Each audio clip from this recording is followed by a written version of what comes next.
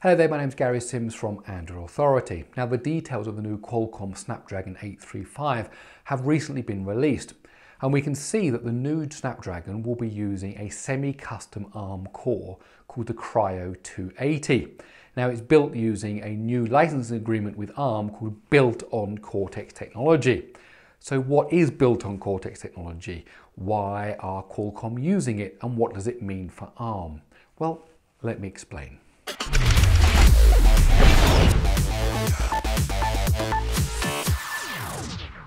Okay, first just a quick refresher.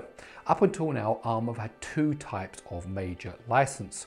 One is the Cortex license, which allows a company like Qualcomm or Samsung or MediaTek to take ARM's IP, intellectual property, that means a CPU core, and use it unchanged, unmodified, as is in a product. So they might take the Cortex A72 core and put it inside of a CPU.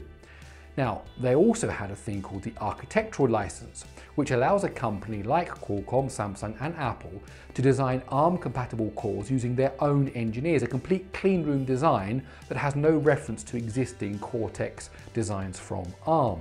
Now, Qualcomm has an architectural license and they used it in the Snapdragon 820 and the 821. However, for the Snapdragon 835, it's taken a different route, and that's to use a new license agreement from ARM called Built on Cortex technology. And what that basically allows someone like Qualcomm to do is to take an ARM core, maybe the Cortex A73, and then modify it slightly, change it, tweak it to their own particular needs, and then brand it under their own branding, in this case the Kryo branding, but just recognize along the way that it's built on Cortex, ARM Cortex technology. Now, what is this kind of tweaking that they can do? Well, a CPU is obviously a very complicated piece of equipment, and there are lots of things going on the inside. There are lots of bits that make up the CPU, including things like a branch predictor for out of order instruction execution. There's a thing called an instruction window. If we take the instruction window as an example, that basically means how many instructions ahead the CPU can look to find another instruction that it can execute in parallel with, which is okay, which won't affect other instructions that are going on. And the bigger that instruction window, the more further ahead it can look to find instructions to execute in parallel. But obviously the bigger that window, the more resources the CPU needs in terms of internal buffering, in terms of copies of the register banks, in terms of just remembering the state of everything that's going on. It needs more, and more means more silicon, and silicon is costly, and it also means more power. And it also means that actually the frequency targets might not be met, because it's difficult to juggle all that stuff going on and still hammer on at 2.5, 2.8 gigahertz.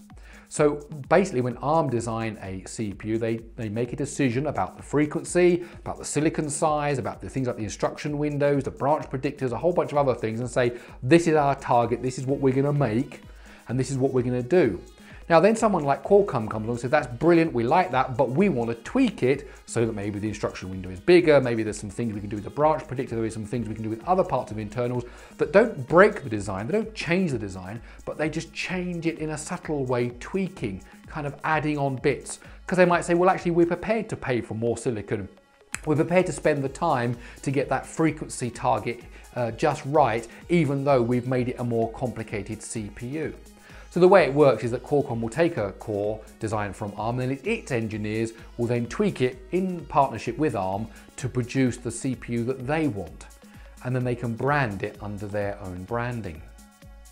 So up until now, when a chip maker took a core from ARM, it had three ways in which it could kind of integrate that core. One is, of course, it could choose how many cores it wanted to use and in what combination. So maybe they wanted a quad core or a hexacore or an octa-core, maybe they wanted to combine it with some big cores and some little cores, and they had that choice to make all those different things. And Qualcomm have chips just like that in their 400 series and their 600 series. They've taken ARM's IP and they've built 6-core chips, they've bought quad-core chips, and they've built them however they wanted to.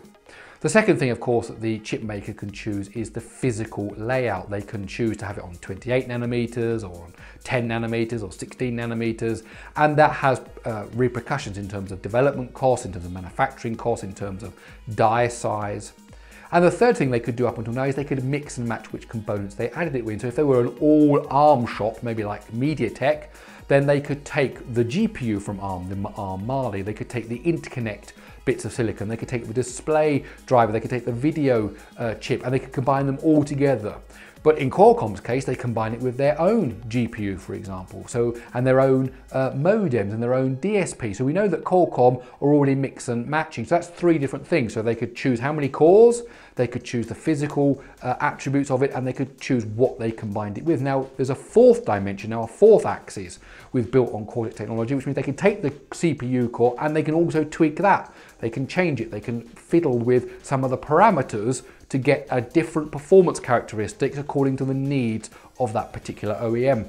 And the great thing is that those tweaks, those changes remain only for that company. They don't get them passed on to Samsung or to MediaTek. They just belong to Qualcomm, and it's its own special variant of that core that they took from ARM. And so what we're seeing with the Snapdragon 835 is you've got Qualcomm's own technology, like it's a GPU and its DSPs and its image processors, and then they've taken a CPU core from ARM and they've modified it to be their own special custom variation of that core, which will only be inside of the Snapdragon chips. Now that is then called the Kryo 280, and my thinking is it's Kryo 2, second generation Kryo, and it's got 8 cores, so it's the Kryo 280, and maybe we'll see a Kryo 260, a Kryo 240, and maybe next year we might see the Kryo 340 or the Kryo 380. This is just speculation on my part, but that seems to be where the naming is coming from. So the reason Qualcomm are doing this, of course, is because it's cheaper for them. ARM do all the heavy lifting, they get a CPU design up and running, and then Qualcomm's engineers take that off them, and then they can modify it to bring it up to their particular set of specifications. And it also means it's quicker because ARM are already developing chips. They've just announced the A73, that's probably what this one is based on, and they're sure they've got other chips in the pipeline that they're working on now, and they don't need to, Qualcomm don't need to have engineers doing that, ARM are doing that for them. Then they can use their engineers to concentrate on the DSPs and the ISPs and the interconnects and the GPU and tweaking the CPU core and then combining it all together to be the system on a chip that is the Snapdragon 835.